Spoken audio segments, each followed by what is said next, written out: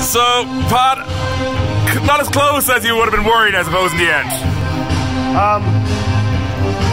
You get into a lead like that, sometimes it becomes challenging to stay in the rhythm, you know, because you're trying to run a lot of guys, but like there's no fight, you know, that Marian was going to back away from.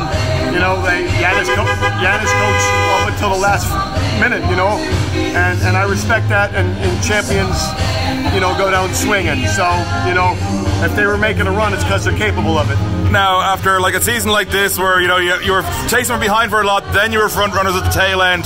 What was it like to get over the line at the end of it? Well, we limped over the line, literally.